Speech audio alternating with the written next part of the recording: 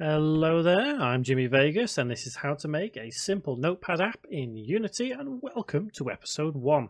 So this series is all about app development rather than game development, because Unity can be used to develop apps if you so wish, and this series is going to be perfect for absolute beginners who are just venturing into app development. So we're going to go through all the things you'd expect to see within Unity, and at the end of it we'll have a nice little app that we can use on our Android or Apple devices. So, as I say, this series is aimed at absolute beginners, and if anything you want to see, add in a couple of things, then just leave a comment. The series isn't going to go on too long. I think probably about 7 or 8 tutorials. But yeah, let's get straight into it. So, once you've got Unity, if you're not sure what to do whilst installing it, you'll have something which looks a little like this. You have to absolutely make sure that you have at least Unity installed. Good idea to have standard assets installed, and for the actual platforms you want to develop for, in this case, make sure we have Android and iOS ticked, because these two are what we're aiming for in this series.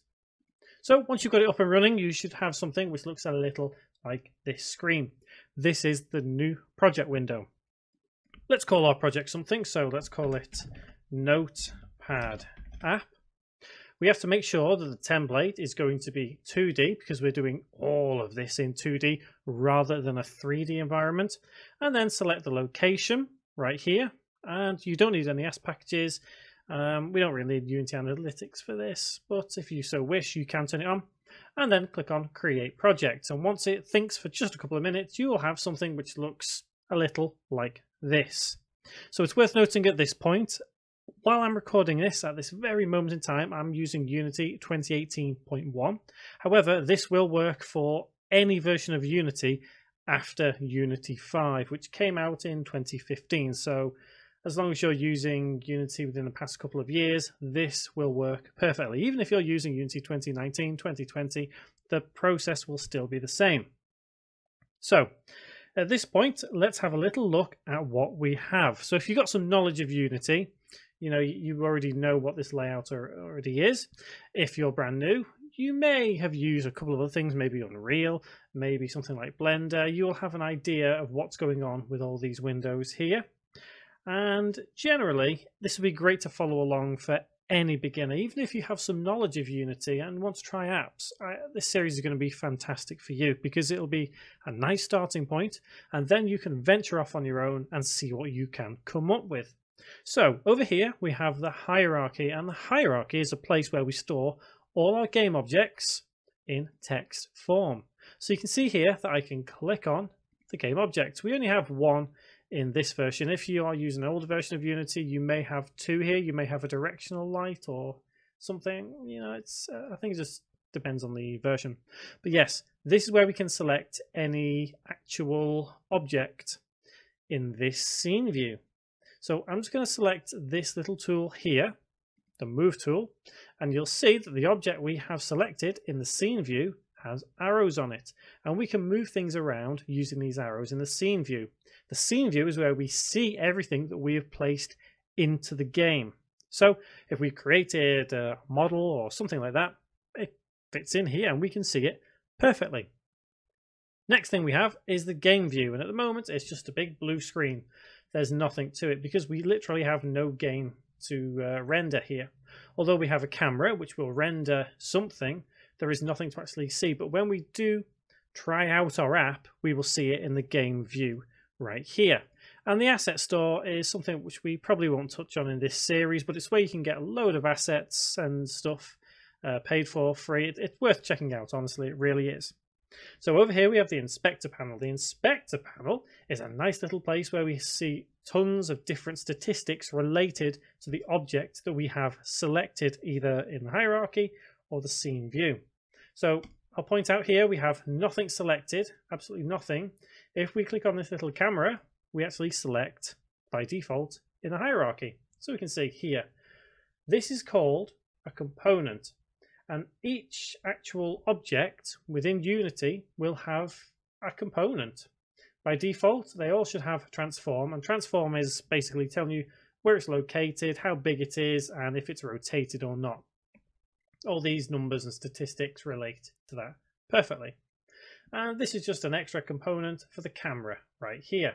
We'll go more into components sooner or later, probably next episode to be honest, but there's tons of different components you can add to each object to make it do different things.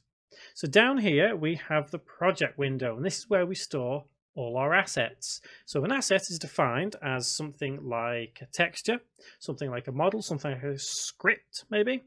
We would store them all down here and we'd be able to see them in a nice view basically. And by default, if you go to scenes, if you're using the version I'm using, you will have this sample scene. Sample scene is what this is right here. It's an actual scene that we can load. And I don't think the older versions have this, certainly not Unity 5. But yes, this is classed as an asset as well. Every scene is also classed as an asset. Next, we have the console. The console may be used in this series because it is a good place to tell us if there is, for example, an error in one of our scripts. So if we have a script that we have maybe missed off something or spelt something wrong, it would tell us here what script has the problem and what line it is. Animation is just a way of animating objects nice and simply within Unity itself, and I don't think we'll be using it in this series, but there are plenty of other series that I do which use this animation tab. One extra thing to note here is that we can move these windows around. So for example, the game view we could always put over here at the hierarchy. That's good. If not, we could always move it down here below. And same applies to everything else. We could move the console up over here. And we could also take, let's say, the game view out to be its own little window. It's entirely up to you how you want to lay out your game. So we'll be doing this in a portrait view. So it might be wise to shift your windows around into the right kind of view. And if you go to Window, Layouts, you can also save your layout. If you don't fancy creating it yourself, there are a couple of different layouts that you can choose from, as we can see. I have a nice simple one. If I go to Window, Layouts, and Portrait Mobile, and there we go. This is the layout I will be using for this series. So, next thing we need to do is let's start looking at how to develop an actual app. Now, the important thing to note is the platform that we are developing for. So if we go to File and go to Build Settings just here, we need to select one of these here. By default, it is built for PC, Mac and Linux, but if you want to develop for iOS or Android, you could just click on them and then click on Switch Platform. So I'm going to aim for Android for this one. So I'm going to click on Switch Platform. Now, it should be relatively quick. Generally, if a project gets large, it may take a while to switch platform, but because in this series, the actual app itself isn't really going to be very large, it shouldn't take too long to switch between whatever platform you want to build for. So, anything you build in Unity can be built and ported to any supported platform here. There's no limitations. As long as the platform is supported and you have the license, if it's required, you can build it. So Unity is very object-oriented, I should say. Not to say there isn't just as much coding, because there is. And generally, everything we introduce into Unity could be classed as an object. So if we close this build settings now, and let's go to Game Object, and let's go to UI, and let's go to Text. And you can see that instantly we can't really see much that's actually happened here. The reason for that is because over here we have these settings which aren't really relating to anything at all. So if we double click on this text that is inserted here in our hierarchy, we'll be able to see it a little bit better. Now, it's worth noting that a canvas has been inserted and an event system. Don't need to worry too much about the event system, but the canvas is where every UI element, so everything we see visually on the screen, is stored, at least for UI. If we have normal objects, normal textures on, for example, a cube, this wouldn't be in the canvas, it'd just be in the main hierarchy. So just remember the canvas is just for UI. So we have the text down here, and you can see it in new text. We need to move this, let's say, to the top here. So let's go to our inspector panel over here. Position, let's set everything to 0. So 0 and 0 we'll bring it to the center. So if we double click again, we'll be able to see over here. So remember, the scene view is where we build the actual app itself. And when we press play up here, we'll be able to see it actively in the game window. But because we have both active, we can see what's actually going to be rendered, but we can't actually use what's going to be rendered unless we press play. But there's no point at the moment because we just have this text. So let's work with this text and see if we can get it up here, and let's just say Notepad App. So firstly, what we could do is select our move tool, and if we use our middle mouse wheel, we can zoom out. And now we have it selected, we can hold the left mouse button and drag up here. And let's keep it in the center because perfect, that's what you would want. And let's change the text over here, and let's just type in Notepad App.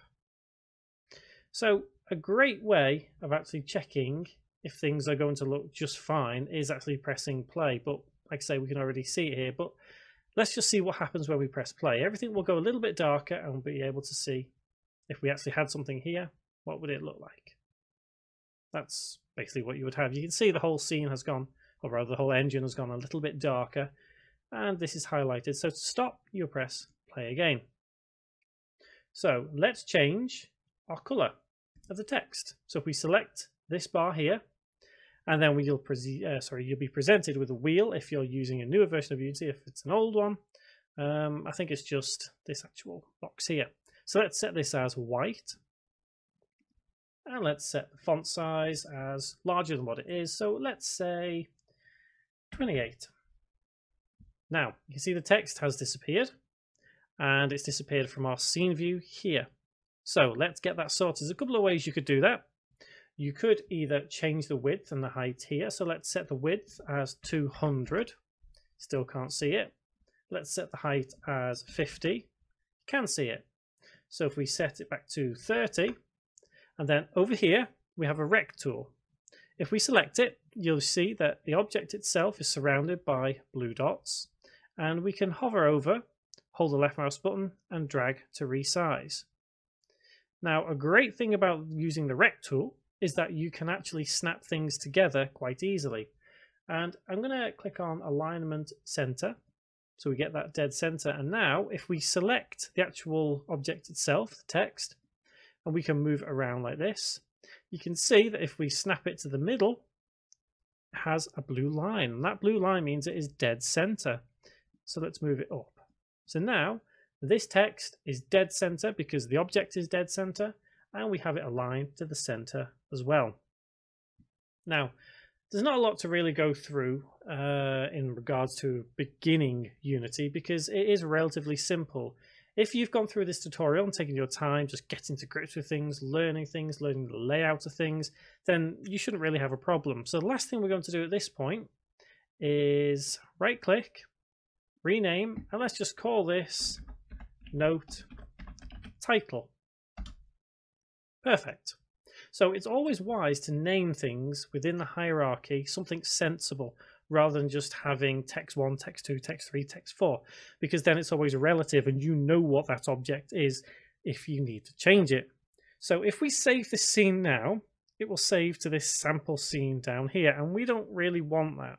So what we'll do is File, Save Scene As, and let's save this scene as Main App.